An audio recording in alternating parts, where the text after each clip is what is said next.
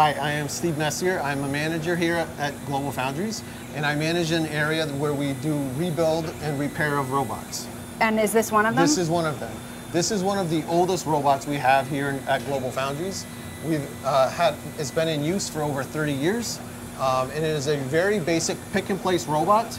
And what that means, it is, and you can watch it as it goes through this sequence, it is picking up a product from one area, moving it, placing it into another area for processing. In this case, these would be a process chamber. So in the front end, an operator would load the product onto the tool, and then this robot would pick it up and move it into the process chamber. When it's done processing, it would then go in, pick it back up, and place it back in.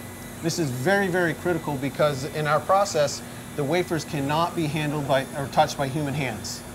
So that it is critical for a robot to do this. And it has to be put in the chambers very, very precisely. So that's why robots are keyed to this function. They can put it in, pick it up from the exact same spot, drop it off in the exact same spot, and it will repeat over and over and over again.